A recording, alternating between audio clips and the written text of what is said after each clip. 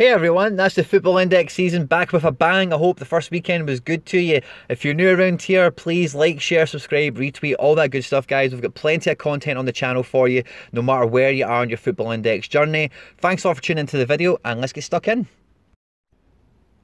And here we are, match day 2, the preview, guys. It's going to be an amazing match day. Let's just get stuck right into it. Okay, so on the Friday, we have ourselves a single match day. Okay, now there's going to be a lot of attention, a lot of money sloshing about on Friday night for these potential div winners, because there's going to be a few usual suspects involved. Okay, so we start off in France. That's just top of this little list. We have Lyon at home to Angers. After the performance they put in last Friday night against Monaco, I think anything other than a Lyon win would be a shock at this stage. Angers at home, Lyon at home at Angers, you know, it's a pretty straightforward fixture on the face of it. Now, I expect Lyon to line up fairly similar. They might have some of these guys that have come back from the AFCON, maybe get more minutes or maybe start, but otherwise I think it'll be very much a similar team to what we've seen last Friday. We dive into the Bundesliga, and the heavyweight champions of Germany are back in action. It's Bayern Munich at home again to Hertha Berlin. Okay, now Berlin should not be written off in terms of just the fixture in general. They've recruited pretty well throughout the summer, spent a lot of money on the boy from Watford. They've brought in some centre backs. They've done pretty well overall. I'm not going to do this too much because we would take the video would take far too long if we did this for every team. But they've recruited pretty well by and large. They've got a decent enough squad, but I do see, excuse me, I do see Munich just running over them. Marko Grujic, that's who I was thinking of, Ibisevic. I do see Bayern Munich running over them, but the new coach, Ante Kovic, you know, it might be a bit of a tighter game. It might be a 4-2 win, or, you know, 3-2 or something like that. But I do expect Bayern to score plenty of goals, and I expect them to run riot. Overall, you know, I expect them to get the 3 points, but Berlin should make it spicy. And then we move on to La Liga, and everyone's favourite second team probably is Barcelona away to Atletico Bilbao. Now, it can't be understated enough, there's actually some history in this game. I expect there to be a fair amount of bookings. There is a bit of a rivalry between these two. And the kind of word from the Barcelona camp is no Messi, no problem. How are they going to line up? Is Messi going to be in the team? Is this going to be the midfield three? Are we going to have Vidal start? Is Artur going to start? Is Coutinho going to play? Is Rakitic going to play? It's, you know, really hard to say. What I would say is a definite: Suarez will play, Griezmann will play, De Jong will play, Alaba will play. And these are the ones that are going to be in amongst the dividends on Friday night, along with the usual suspects from Bayern, your Kimmich, Goretzka, Müller, Lewandowski, Coman.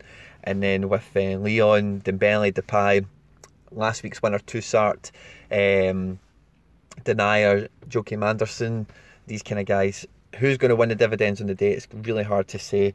It just depends on how the results actually pan out. But there is a few usual suspects there. So expect to see a lot of movement on all of them between now and really kick off on Friday. Saturday brings us back our first treble match day. Let's start with the Premier. Arsenal's the early kickoff. So if you remember all the attention last Saturday, the early kickoff got Man City against, oh Jesus, who was it? West Ham. Because the thing is, right, the deadline to buy somebody for match day dividends, so best defender, best midfielder, best striker, the deadline that you can buy them for to get those dividends is 2 PM that day.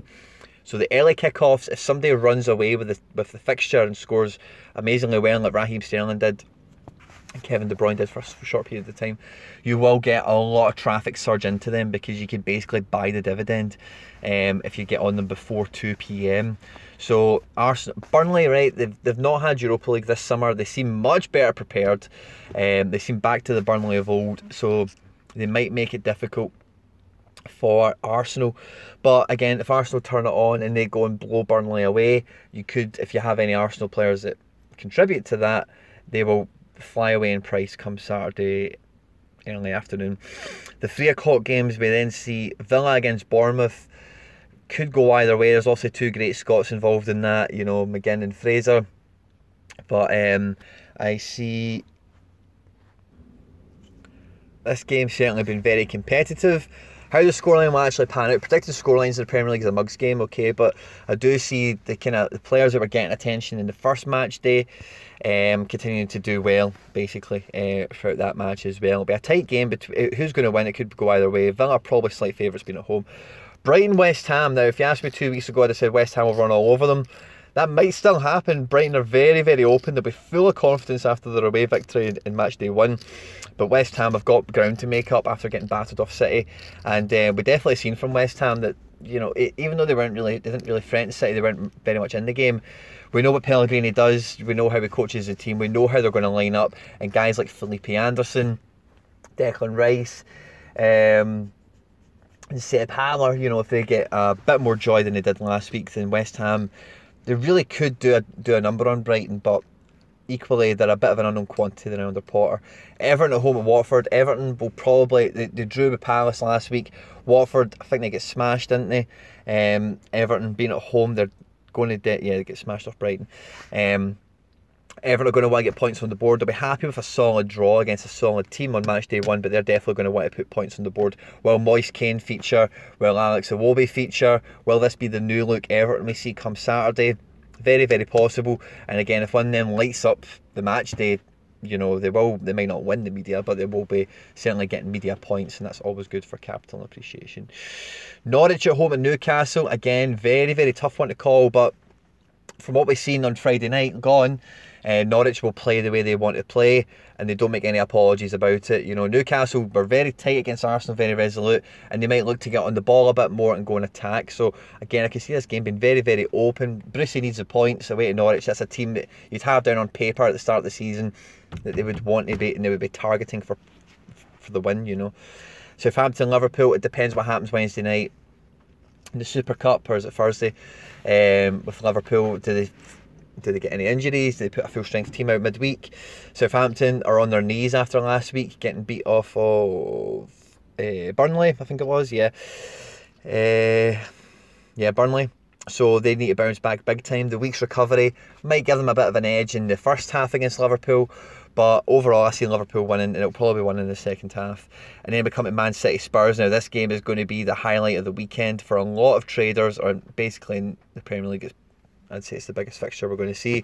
De Bruyne, Sterling, these guys are on form. Kane and Ndombele, we've seen them do great last weekend, and this is going to be the battle for the dividend, I think. You know, for a few positions, it may not be every position, maybe the midfielder, the striker or whatever, but I think there'll be a lot of focus and a lot of attention going there come later on Saturday afternoon.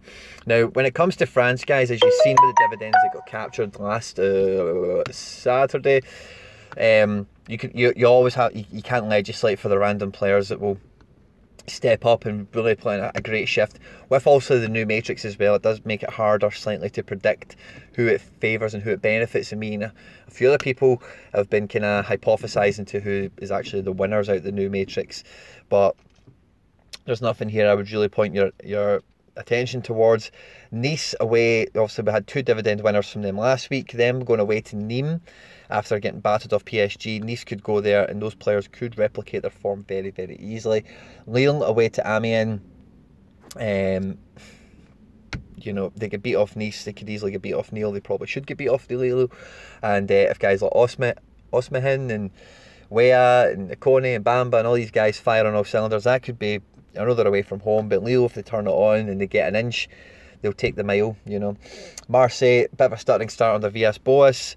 Monaco, bit of a car crash last week. Metz have a lot of potential in their team. So there's a few things to keep your eye on, but it's really difficult to say this team will win dividends, or that's the fixture to watch out for. It's quite an even spread across the French fixture list on Saturday. Saturday in the Bundesliga now. Bundesliga kicks off at 2:30, so you notice your games there kick off a bit earlier. The 2 things I'm really keeping my eye on is Dortmund and Leverkusen. King Kai Havertz is back in action. They've recruited really well with Amiri and Demirbe, and I think we expect, there's a lot of love for Leverkusen on the index, and I think if we even just look at how they lined up in the last match, I think you should expect to see a potential dividend winner come out of this group here. Aranguiz, he's 35 or something daft like that, but he's just as good as like your Benegas of this world, Rakitic's. He can score really, really high. Jonathan Tah, could become the Dante of this weekend. You know, big, commanding centre half. If he scores a goal, he's winning headers, he's passing the ball out from the back into guys like Bellarabi and Demirbe, and then find the ball forward into Havertz. He could definitely benefit from that kind of thing. And with Dortmund, we're just so excited to see, I think, the front four, who's going to be in it, how they're going to look, how many goals they're going to score. Augsburg, when you look at their friendlies there, they've not done too great. They've conceded a lot of goals, but they're not mugs, you know, as you can see in the head-to-head. As you see in the head-to-head, they've won the last time they met. Obviously, they were at home, they're away in this game. But away, a 4-3 victory for Dortmund, so it should be tight. I wouldn't be banking on clean sheets in any German game, least so of all one with history like that. Schalke, will they be back? Borussia Mönchengladbach, have they replaced Hazard correctly with Mbolo and Thuram? Wolfsburg, Cologne, Werder Bremen, Dusseldorf, Freiburg, Mainz. There could be one of these random players that pops up and has a great match and goes back some dividends. There's IPDs and a bunch of these teams, friendly players you'll be holding, guys like Weghorst and whatever. And then we look at the Saturday games for Spain. Okay, and there'll be a fair bit of attention on the early kickoff. Real Madrid, are they going to beat Vigo is the first question. Who's going to line up? Who's going to score the goals? Is it going to be Hazard? Is it going to be Jovic? Is Benzema going to play? Is Vinicius going to play? Is Rodrigo going to play? A lot of question marks, so I think we'll be watching for that lineup with great anticipation. Valencia at home with Sociedad is an interesting one. Sociedad have got a nice little recruitment policy on the go there now. They've brought in, obviously they had Januzaj for a little while. They've got Aramendi back a few seasons ago now from Real Madrid. They've brought in Odegaard on loan. They've got that number 10 there, Oyarzabal, who's highly thought of on the index, certainly. Gets a good reputation. But they've also brought in Alexander Isaac on loan from Dortmund. And Valencia, we all know about Valencia. They're finishing the Champions League spots. They've recruited pretty well throughout the summer. Just brought in Mangala back in from City yesterday as well. So that'll be an interesting one to keep your eyes out open for. Villarreal and Chukwueze, will they come back to form? Leganes, Osasuna and Mallorca Eibar, they're not anything, there's nothing that jumps off the page, but again, you have to legislate for these random players that might go and do pretty well in a match day. Sunday, the attention is going to be on Chelsea-Leicester. Sheffield United and Palace, on paper, it looks like a 0-0 or a 1 each or something like that, but again, you can't predict scorelines in the Premier League. It's just a fool's game. But with Leicester not playing midweek, Chelsea going to Istanbul. Chelsea getting beat so heavily off Man U, and Leicester will probably be relatively content with their draw against Wolves, considering the points that Wolves took off teams last season. Excuse me. But I think if there's going to be a shock upset, and I say shock quite loosely just because of the position the teams are in, but Leicester, if they did well, I would not be surprised at all. PSG is the late Sunday night kickoff again, so guys like Verratti and Marquinhos will be right back in amongst it. Sobel, Mbappe, Cavani, I think there's a rumour he might be leaving. Di Maria, Draxler, all these types of guys will probably be the pick of the bunch, but St Etienne, I've got Boudabou's back in the squad, and they've got a few other players that have been pretty good for PB over the last season or two. And Strasbourg were pretty solid last week, and they've got a few players that, guys like Lala, and there's another guy who begins with an L up front, Lube Bio or something, they could do some damage. And then when it comes to Sunday in the Bundesliga, we've got two great fixtures. So Hoffenheim, Frankfurt, the two of the most exciting teams in the Bundesliga last year, but big change. Hoffenheim have lost Joelinton, they've lost Amiri, they've lost Demirbe. Frankfurt have lost Jovic and Haller and Jetro Williams. So my underdog in there is Kramaric. I think if he starts, he's going to become a babe again. I'm surprised he's still at Hoffenheim, but he could easily win best striker on Sunday if he plays and scores a few goals, just the way he plays. And then we've got my favourite at the moment, Leipzig away to Berlin. Now Berlin, newly promoted, they've did pretty well in pre-season against like lower class opposition, but when you see them against Wolfsburg, Vigo, any other decent teams, Stuttgart, okay, no, that's probably in the league last season, nothing much to write home about. Whereas Leipzig have had a great pre-season, lots of players, have got a very busy young attacking squad, and I want to see some Leipzig players in amongst the PB. They should be in amongst the IPDs almost certainly. La Liga, we then come to the real standout game there is the Madrid derby, Atletico versus Getafe. We're all excited to see João Felix and Kieran Trippier and these types of guys, Lamar. Can back into the 4 Diego Costa, and I think we'll have a dividend winner from Atletico Madrid on the Sunday, maybe a defender, maybe Jimenez, something like this, you know, Renan Lodi, Trippier or something. But Sevilla against Espanyol will also be a tasty affair. Betis with Fekir in their team against Valladolid. So there is a few bits of potential there, some good games depending on who you're holding, some good chances for them to get some spotlight, some IPDs for you. And then we have a Monday night fixture, which is going to be Wolves at home at Man United. Famously, Wolves did pretty well in this fixture last year. Man U will be full of confidence. Wolves won. Man U didn't get any victories against them. But Wolves have a Europa League game this week. They will be playing Thursday, I think. Yeah, against...